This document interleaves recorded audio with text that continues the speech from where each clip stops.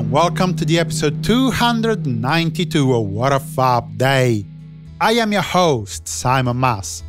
A unique live performance, 2 recording sessions, and a day in court are some of the highlights of this episode. Let's start with the 19th of October 1960. On this date, the Beatles, in their quintet lineup with Pete Best on drums and Stuart Sutcliffe on bass, were again engaged at the Kaiserkeller for their ongoing residency in Hamburg, West Germany. In 1961, the Beatles, now a quartet but still featuring Pete Best on drums, performed at the Litherland Town Hall in Liverpool for yet another BK Promotions night, along with Jerry and the Pacemakers and Carl Terry and the Cruisers. The concert was remarkable because, during the evening, someone suggested that the Beatles and Jerry and the Pacemakers might join forces on stage, becoming the Beat Makers. Pete Best and Freddie Marsden alternated at the drums, Les Chadwick was on bass, George Harrison on lead guitar, John Lennon at the piano, Les McGuire on saxophone, Jerry Marsden on lead guitar and vocals, and Paul McCartney on rhythm guitar. For a couple of numbers, Carl Terry also joined the impromptu band on vocals. Naturally, this was a one-time experiment that would never be attempted again.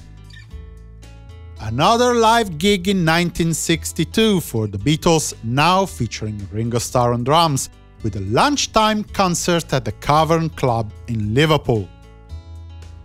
1963. The Beatles were live at the Pavilion Gardens Ballroom in Buxton. On this date in 1964, the British tour of the Beatles stopped in Edinburgh, with 2 concerts at the ABC Cinema. Having completed the coverage of the live gigs, allow me to remind you to please visit www.simonmas.com/support to see what you can do to help this community grow and to learn how you can acquire the deluxe version of the podcast with hours of extra material. Thank you! Moving to the 19th of October 1965, we find the Beatles busy with a botched recording of their 3rd Christmas recording for their official fan club.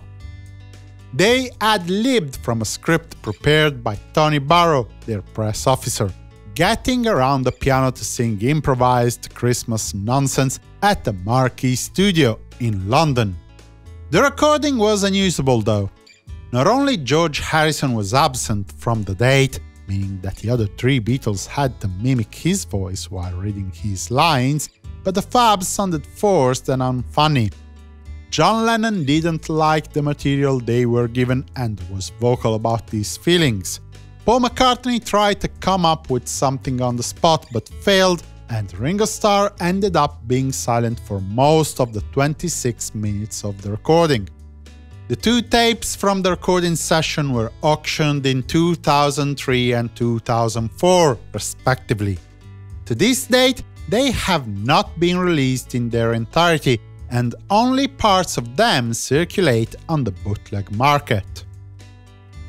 In 1967, the editing of the Magical Mystery Tour film went on at Norman's Film Production. In the evening, between 7 p.m. and 3:30 a.m., the Beatles overdubbed 2 guitar parts, Paul's main vocals and John's and George's backing vocals, onto Hello Goodbye at the EMI Studio One. The session was completed with a reduction mix. Let's close this episode with a court hearing. On this date in 1968, John Lennon and Yoko Ono appeared at the Marylebone Magistrates Court in London. In a 5-minute session, they were officially charged with possession of cannabis and obstruction of justice by Sergeant Norman Pilcher. They were released on bail and learned that they had to reappear in front of a judge on the 28th of November.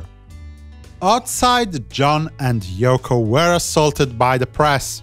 One of the pictures was later used for the back cover of Unfinished Music No. 2, Live with the Lions. Yoko, still pregnant, would lose her child in a matter of weeks, as we will see.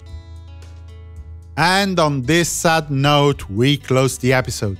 For the moment, I wish you a good day and a fab continuation. Simon Mas, music you love.